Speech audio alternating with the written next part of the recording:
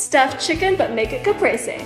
Make a pocket for the stuffing, butterfly the chicken breast in half lengthwise. Season both sides of the chicken with garlic powder, salt, and pepper. Add slices of juicy tomato, then season with salt and pepper. Add fresh slices of mozzarella and basil leaves on top. Close the opening with toothpicks to keep that delicious filling inside. In a large skillet, sear the pieces in hot olive oil until golden brown, about 5 minutes per side. Bake at 375 degrees to gently finish cooking the chicken in the oven, about 10 to 15 minutes. To make a sweet and tangy balsamic glaze, combine 1 cup of vinegar and 2 tablespoons of honey. Reduce the mixture down to about 1/3 cup. This will take about 20 minutes. Don't forget to remove the toothpicks, then drizzle each piece with the balsamic glaze. This is the perfect low-carb Italian dinner, especially on those busy weeknights.